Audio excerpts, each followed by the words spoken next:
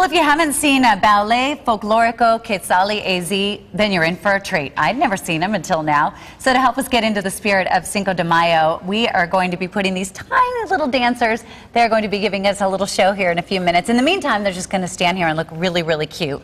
Because they really look really, really cute. Thank you. How are you today? Just fine, thank you. So tell me about this ballet, they call it. Folklorico, quetzali, az. Yes, ballet folklorico quetzali started in Chandler. All of our dancers are from Chandler, Gilbert area. Okay. Our tiniest one is 3 years old. Is she here? Yes, little Is she the little one right yes. there? Okay. And how early can they learn how to do this? And is this just something that... I mean, do they take classes to learn this, or is it? Yes, we have classes once a week, and they have fun. You know, we make it really fun for them. They're learning the culture, they're learning the rhythm of the music, how to move their bodies, and then as they get older, we'll do more intricate footwork and more history, culture. And they get dressed up in these really cute little dresses, Absolutely. which I would think would be one of the most important things. Yes. So tell me where you guys are going to be performing, because I know there's some fun events coming up with Cinco de Mayo. Yes, on Thursday, actually, we're going to be performing at El Palacio restaurant, okay. And it's also a fundraiser for our group. Okay. El Palacio will be donating 20% sales to our group.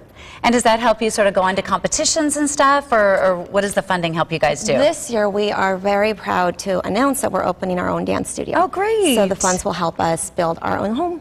Great, and give the kids something something to look forward to and something to do. Definitely. Okay, I'm sure you're tired of listening to me talk. Let's see them dance. Ready, girls?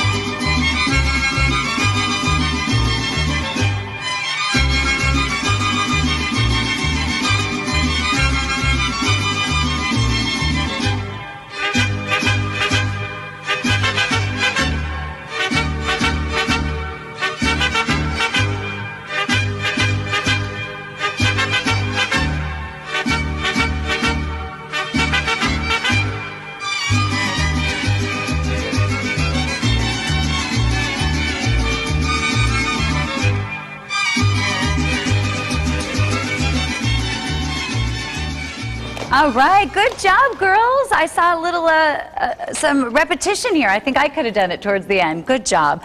We are going to have all of the information about the dancers and where you can see them and you can support them for Cinco de Mayo. Good job. Can you give yourselves a round of applause? So cute. All right, we'll have more information on SonoraLiving.com. Stephanie?